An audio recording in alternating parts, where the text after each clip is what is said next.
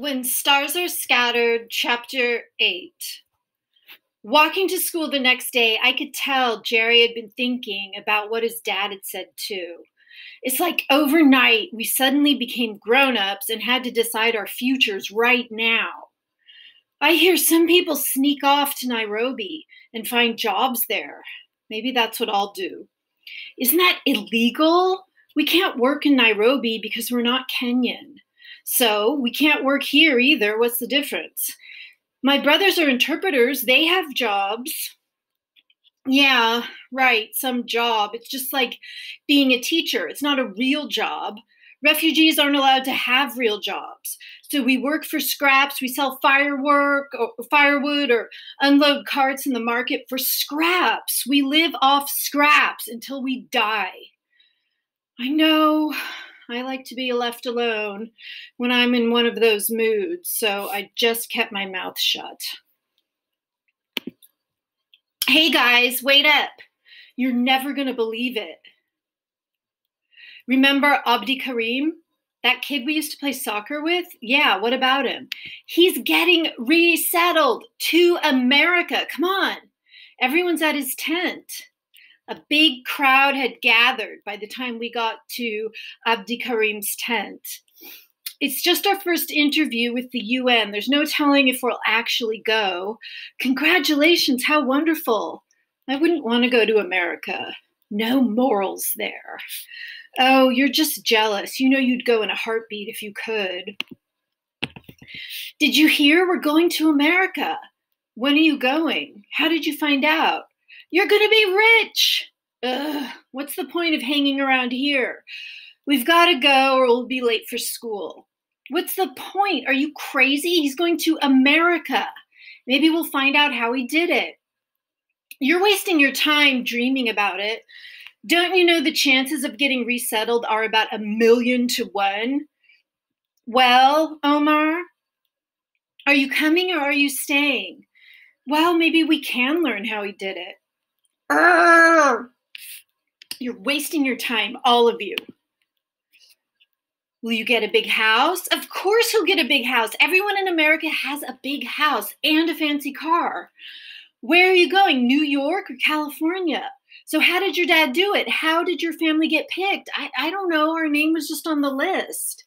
The list. Everyone in Dadaab knows about the list. Every week, the UN posts a list of people to come in to interview for resettlement.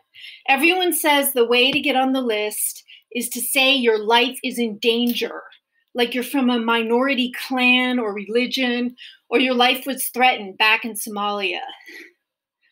I guess being an orphan and Hassan's disabilities aren't enough of a danger because it's been 9 years and our names have never been on the list. Jerry and I stayed and talked with the other boys about America and what it would be like to live there. Before we knew it, hey, it's getting dark. We missed the whole day of school. We'd better get home. America, yeah. I thought your dad paid some money to get your case heard. Yeah, and you see how well that worked. Now he's just broke. And he doesn't even work at the market anymore. He just sits around with his friends chewing khat. I hope my dad hasn't heard about Abdi Karim's family getting resettled. He'll be really angry. Do you want to sleep over? No, I'd better go back home. My mom and my brothers and sisters are there. I'll see you tomorrow. I didn't talk much that evening. I only had one thing on my mind all night: America. I never really thought about going to America before. Not for real. It seemed impossible. The chances were 1,000,000 to 1, but now someone I knew was going. Abdi Karim had found a way out of this prison we were all stuck in. I didn't know much about America. Some people said that life there is not easy, that people look down on refugees. But surely life in America had to be better than this. I knew you could at least go to school in America. You could get a job.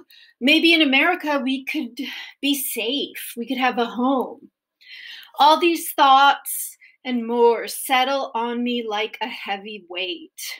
I bet some other kid in America is asleep right now in their clean, soft, comfortable bed while I'm sleeping in the dirt. Why does Abdi Karim get to leave and I have to stay here? Why do some kids have everything and I have nothing? It's not fair. Of course, thinking like this doesn't do you any good.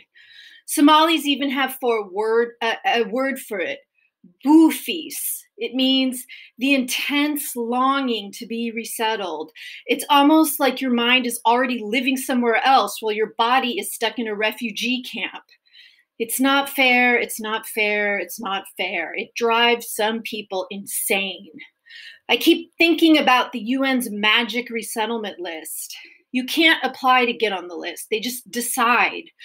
Still, some people start to camp out by the UN offices, begging workers to hear their case. Some people try to pay bribes, like Jerry's dad, even after they're denied. Some people keep trying.